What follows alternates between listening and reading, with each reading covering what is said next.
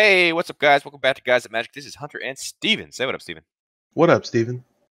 We are back. This time we are going to be taking a look at Mishra's Burnished Banner, the upgrade version. You took us through the $100 list last time with David. This time we're going to be taking a look at what you did with $300. So first things first, before we get started, if you guys haven't already, hit that subscribe button. Why are you waiting? Hit it. Subscribe. And also, like the video if you did like the video. But let's jump straight into it. First things first, Steven. Talk to us. What's the face commander for this deck? Yep, so I went ahead and just kept the face commander as Mishra, Eminent One. 2 colorless, a blue, a black, and a red. Legendary creature, Human Artificer, 5/4. States at the beginning of your combat on your turn, create a token that's a copy of target non-creature artifact you control, except its name is Mishra Warform, and it's a 4/4 construct artifact creature in addition to its other types.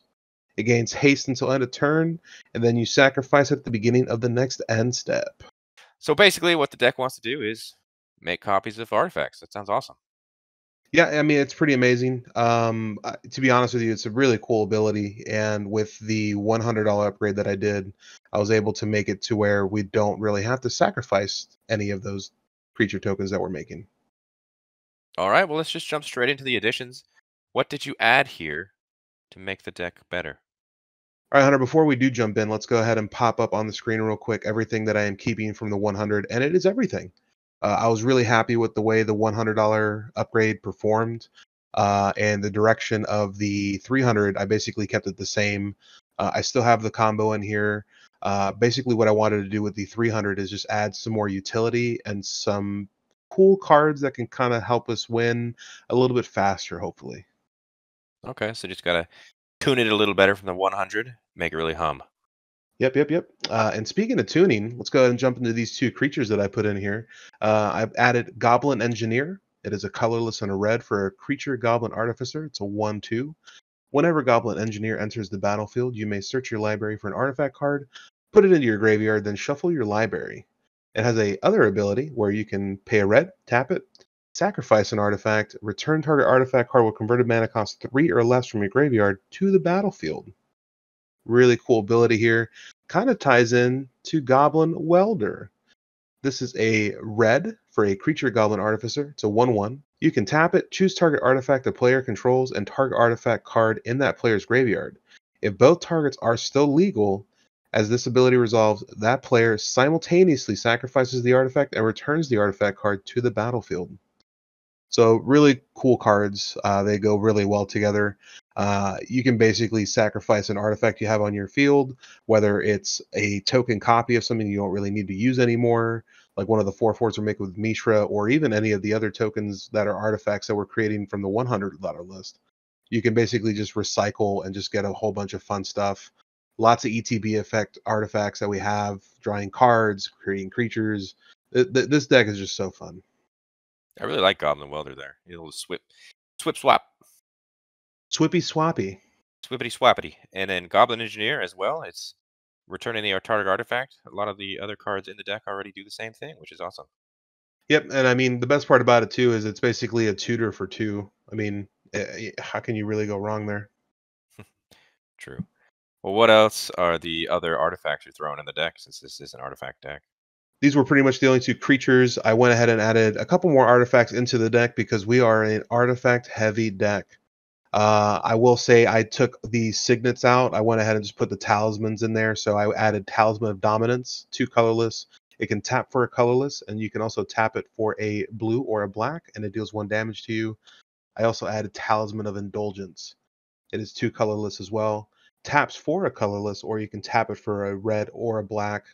Does 1 damage to you as well. Also going with some more ramp, I added Chromatic Orrery. It is 7 generic. You may spend mana as though it were mana of any color. Always a good caveat there. You can tap it to add 5 colorless mana, which is amazing. And then you can pay 5, tap it, draw a card for each color among permanents you control.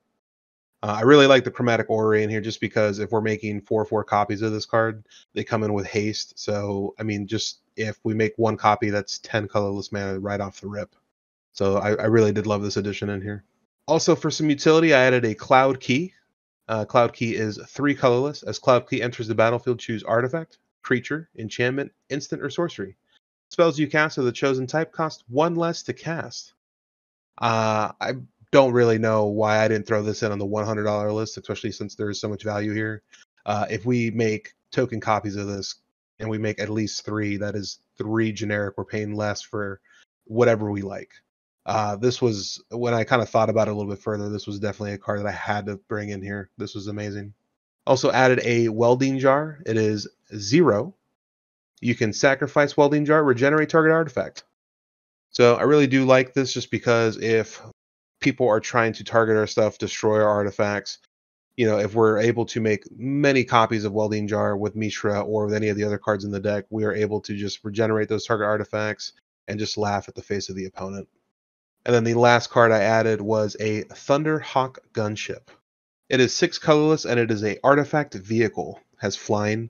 When Thunderhawk Gunship enters the battlefield, you create 2/2 white Astartes warrior creature tokens with vigilance. Whenever Thunderhawk Gunship attacks, attacking creatures you control gain flying until end of turn. It has a crew 2 and it is a 6/6. Pretty solid here. So you only have to crew with 2 power, which is pretty amazing for a 6/6 regardless. And then when it ETBs, it's creating you 2/2 creatures. If we make a copy of this with Mishra, we're just going to ramp out of our minds with creatures. It's going to be nuts. Yeah, I like all these artifacts. Talismans, they do really good with ramp, copying those to give extra mana. That's amazing. Uh, Cloud Key and Welding Jar, also very great to add to the deck. Really cool that you can get a 4/4 for 0 mana, essentially, with Welding Jar. Yeah, that's another reason why I love it the most. And Thunderhawk Gunship, dude. You're going to be making a ton of little Astarte warrior creatures by copying that gunship and swinging in for 6 or Yeah, and 4. not only are we Especially swinging 4. in for 6 with I mean, well, we will be swinging in with the gunship, but the reason why we'll be swinging in with the gunship is because then everything we have has flying.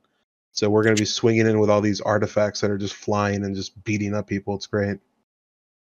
That sounds awesome. Yeah. Well, this being a artifact heavy deck, I see that you might have added a couple of enchantments to go along with it. What are we adding here? Well, going with the, token creation theme a little bit with this kind of set now, I went ahead and added mechanized production. It is 2 colorless and 2 blue. It is an enchantment aura. It states, enchant artifact you control. At the beginning of your upkeep, create a token that's a copy of enchanted artifact. Then if you control 8 or more artifacts with the same name as one another, you win the game. So this card was really fun to look at and put in this deck because I kind of thought about it a little bit. There are artifact lands in this deck, Hunter. So we can just throw this on one of our artifact lands, and every upkeep, we're basically ramping. Yeah, it seems very good. That is a very good alternate win condition. Yeah. You're basically putting your opponents on an 8-turn clock. I mean, it's pretty. I do love this card and the fact that the artifact lands in this deck are going to be a possible second win condition. I never thought I'd win with lands if I wasn't playing a gate deck.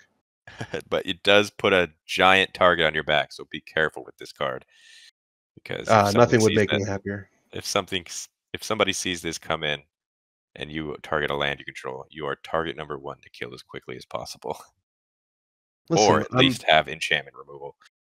this is true, but listen, at the end of the day, the reason why I do like this card is like, even if somebody does enchantment removal, hopefully they're doing it on like the second or third time, hoping that, they're like, okay, well, we have 8 turns.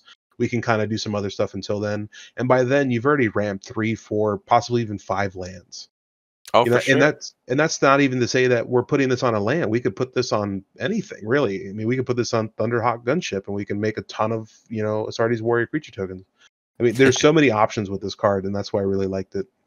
Yeah, it seems pretty good flexibility there. hmm And speaking of flexibility, I always have flexibility in my budget when it comes to a $300 upgrade to throw in Rhystic Study. It is 2 colorless and a blue. It is an enchantment, and then whenever an opponent casts a spell, you may draw a card unless that player pays 1. It is probably my favorite question in Magic. I want to get it on my license plate. Pay the 1. Pay the 1. Can't go wrong with Rhystic Study as being the best draw spell in Magic. 100%. All right, well, I like those. Looks like you've changed a bit of the land production here. What are we changing as far as the mana base? Yep. So with the mana that comes in the deck is pretty solid, but at the same time, I think with $300 upgrades, the deck become more fluid when you add better lands. I went ahead and added Bloodstained Mire. It is tap, pay 1 life, sacrifice Bloodstained Mire, search your library for a swamp or mountain card, put that onto the battlefield, then shuffle your library. I also added Blood Crypt. You can shock it in for 2 life. Steam Vents, same thing, shock it in for 2 life, and then Watery Grave, shock it in for 2 life. But the piece de resistance is definitely Urza Saga. Urza Saga is an enchantment land. It has 3 chapters. Chapter 1, Urza Saga gains tap, add a colorless. Chapter 2, Urza Saga gains pay 2, tap, create a 0/0 colorless construct artifact creature token. With this creature gets +1/+1 for each artifact you control. Spoiler alert, we're going to have a lot of artifacts on the field. Chapter 3, search your library for an artifact card with mana cost 0 or 1. Put it onto the battlefield, then shuffle. So in this deck, there's a bunch of cards that we could possibly get with this. I really do love Urza Saga just for the fact that you can just kind of grab either a Soul Ring. Now, obviously, you see this in like higher tier play, and you're grabbing like a Mana Crypt or Mox Opals and stuff like that. Here, we're looking for Soul Ring, or to be honest with you, I really love the fact that this can go search for a Welding Jar. Uh, I know Welding Jar only costs like $1, but at the same time, to be able to sacrifice it and regenerate a target artifact that somebody's trying to get rid of in a deck like this, I feel like is super important. So I definitely like this addition. Can't go wrong with shocks and fetches. And I also like how you slipped in an Urza Saga into a Mishra deck. Two Sacrilege, the Brothers' brothers. War. The Brothers' War. But yeah, that seems good. Is that the additions for the day?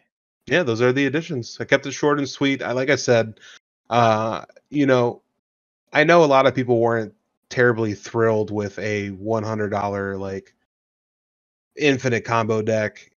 We're taking the feedback, and I'm going to kind of reel it back a little bit, but the deck did perform really well the way that it was built with the $100, and I think just adding these few cards kind of makes it kind of steamroll a little bit more, if I'm honest with you. I think this is going to be more fluid and just take over the game before you know it. Gotcha. All right, so let's move on to the removals. What are we removing to make room for all your new cool stuff? Yep, and before we get into what I removed this time, Hunter, just on the screen right now, guys, you'll go ahead and see all the cards that I removed last time. These were cards I didn't really feel like kind of made the deck fluid for what I wanted to do. And then, yeah, now let's go ahead and get into the unfortunate part of getting rid of more of the stuff. So I did get rid of Farid, Enterprising Salvager. It is 2 colorless and a red. It is whenever a non-token artifact you control is put into a graveyard from the battlefield, create a colorless artifact token named Scrap. It also has you can pay 1, a red, you can sacrifice an artifact and choose 1. Put a +1/+1 counter on Frad. It gains menace until end of turn. Goad target creature, or discard a card and then draw a card.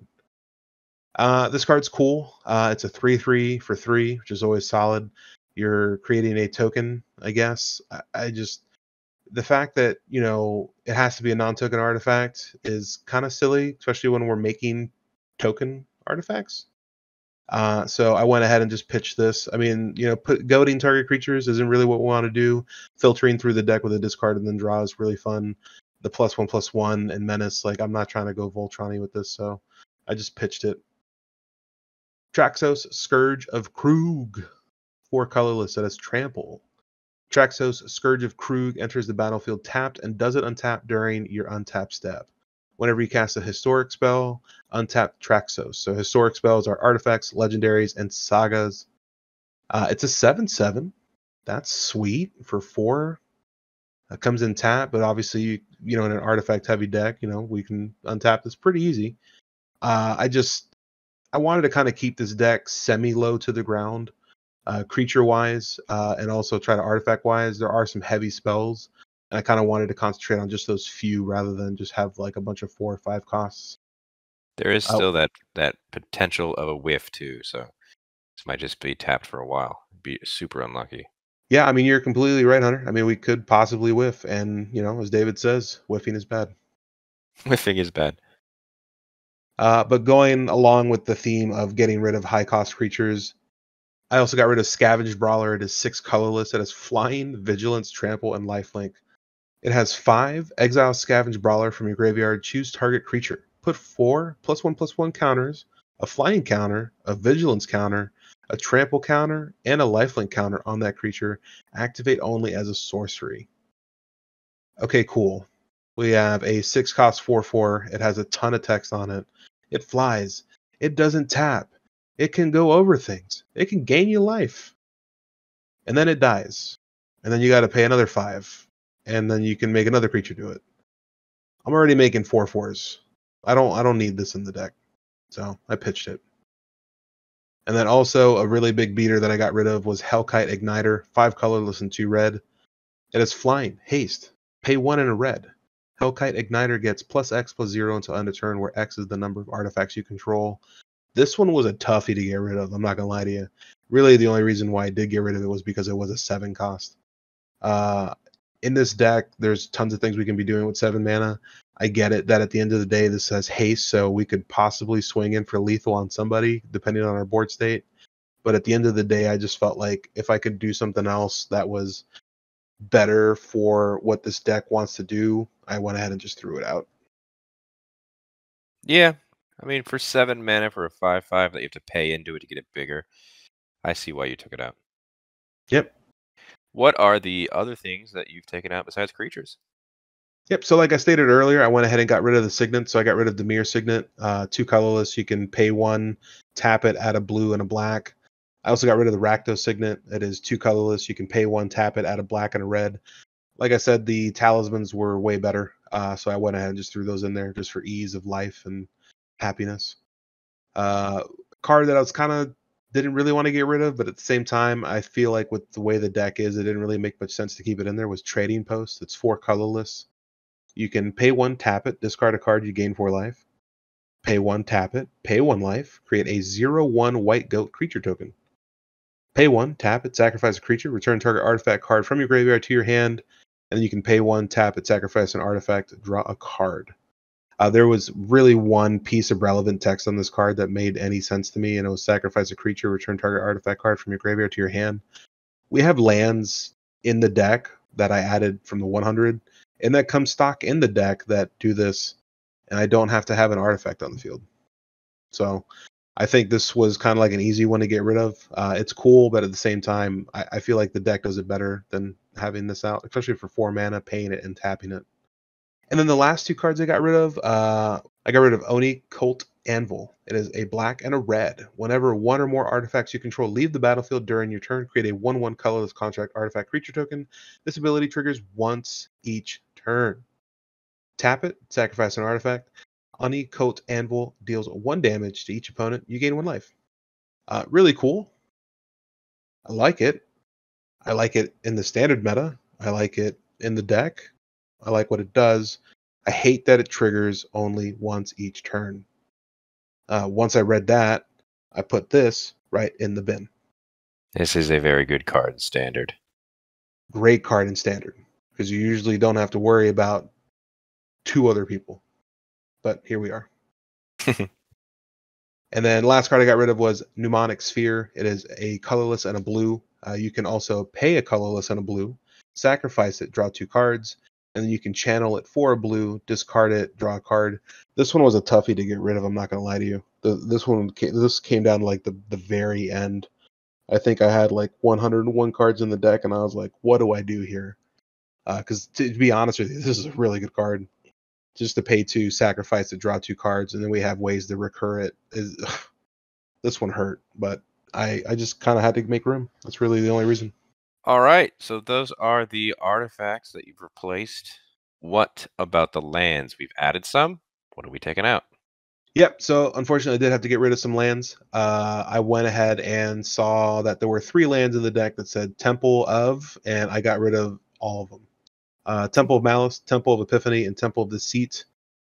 Temple of Malice taps for a black and a red. It comes in tapped. You can scry. Cool. Get out of my deck. Temple of Epiphany does the same thing, but for a blue and a red, and then Temple of Deceit does the same thing for a black and a blue. Uh, get out of my deck. No.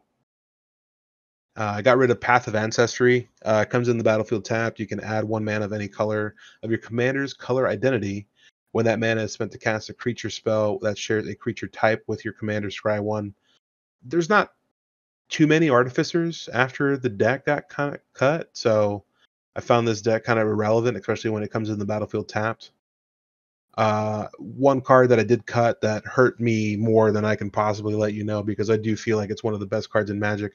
I went ahead and got rid of Myriad Landscape. It enters the battlefield tapped, and you can tap it for a colorless, and then it has another ability where you can pay 2, tap it, sack it, and then search for your library for up to 2 basic land cards that share a land type, put them on the battlefield tapped, and you shuffle. I just love the way this card kind of ramps. I think the reason why I like it so much is I played my very first commander deck, and I had a turn 1 Soul Ring. I played this with Myriad Landscape, and I ramped so hard, it just made me really happy. The old And then, nostalgia land. dude, it's I hate it. Because it's like, obviously it comes in every precon, but I think it's a solid card. I mean, you're getting 2 basics for 1. I guess there's way better cards that do that, but nostalgia, you said it. And then the last card I got rid of, just a swamp. I always get rid of swamps.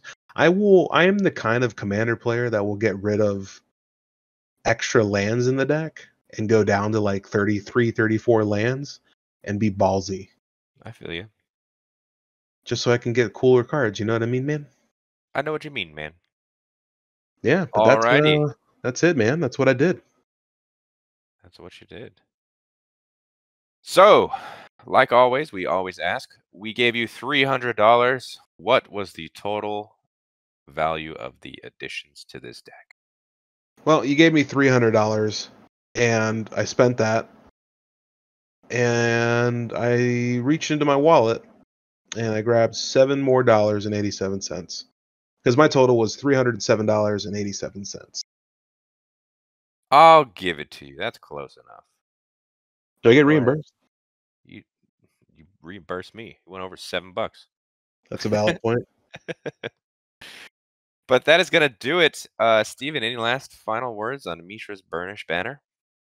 Yep. I mean, like we always say, we always take your guys' opinions and thoughts into our videos and our content. And moving forward, for the 100s, you can, you won't see any more infinite combos. I'll just crush your dreams another way. But this has been fun. I mean, to be honest with you, I loved the Mishra deck. I saw what David did with the Urza 100. I'm excited to see what he's going to do with the $300 Urza upgrade. But at the same time, I think this one is 100% the better commander. Oh, how exciting. Little Mishra Urza brother war already between the two of you. But that is going to do it. If you guys like this video, hit that like button.